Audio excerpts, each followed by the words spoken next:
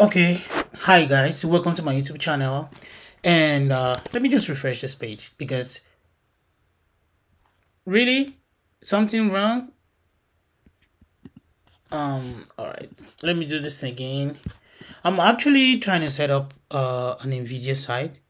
Oh wow.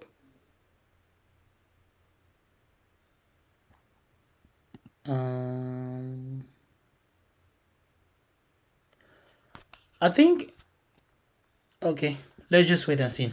Actually, what I wanted to show you guys was like I signed up on a NVIDIA challenge and I was trying to like put my display name and they're requesting for my date of birth.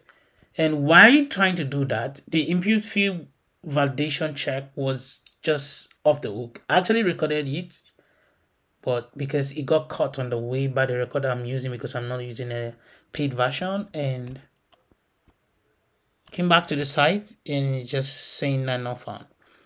Well, let's see. I'm trying to do the check to see if they will take me back to the site. Or do I need to just come back here and do view catalog? Okay, I think this is it. Let's go back again.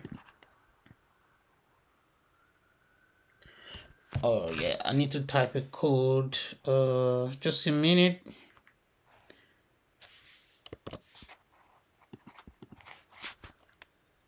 All right. Okay, let's start. Hi guys. I sign up on NVIDIA platform and they are having like this data analytics and data science challenge, and I registered for it. I want to like participate in the challenge. So, and they brought me here while I was trying to view the catalog, like their video course catalog, and he's asking me to put my name and date of birth, right? Now, one funny thing happened. I tried it the first time. This is the second time I try. I want to do it again. When I type, at first I was trying to use this, right? And it's already telling me that, oh, validation check. Then now it's taking me out, right? If I take it out and I type something different, just watch. Let me do this. This is gonna be 05, right? I come here and I say Sergio. You see, it's telling me that the name is available because it's showing green here, right? If this name is not available, it's not going to show me green because that's the way the behavior is started giving me, right? Now, when I click on save and continue, it now come back and tell me that this name is not available. But in the first place, while I was typing the Sergio, it gives me this green. Is it that they're not making the API call to the backend to like do the validation, or maybe the front end person don't like keep making those requests? That's the reason why we have debounce. You just write a function that will delay the way you type in, because the way you type is probably too fast and it keeps hitting the server, right? And it causes performance issue. You probably just write the debounce function that will delay whatever text that is capturing and get like if text that makes sense and send it to the backend. That's like basically how the whole thing works, right? Maybe I'll have to like do a new video that talks about how debounce work and like just show you what debounce really is all about. But like the only thing I know is a little kind of thing that one can just look at it and say, no, this is like just a little thing, right? But like the US experience, NVIDIA is like a big company, right? And in my head, I'm like thinking like, oh, the validation check is going to be like dope. But coming to see how they allow you to type it and they're telling you, giving you this checkbox, and when you click it, it now says that the name is not available.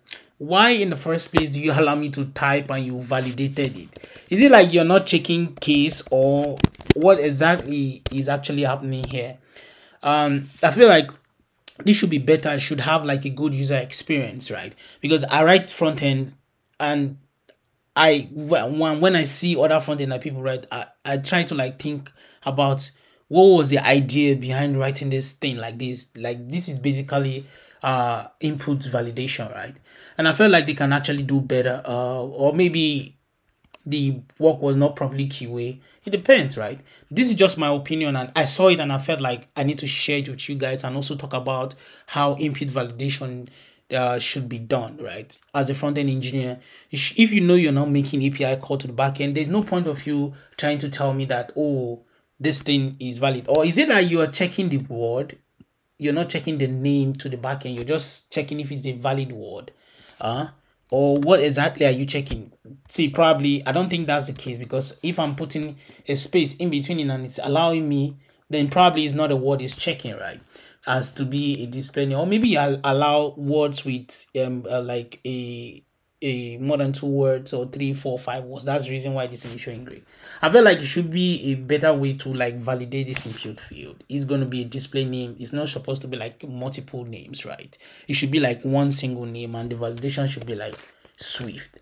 Well, this is just my opinion, and I feel like I should share it with you guys. And I hope that we write good front end and that has good user experience. Thank you for watching, and I hope you learned something. I'll see you in the next video.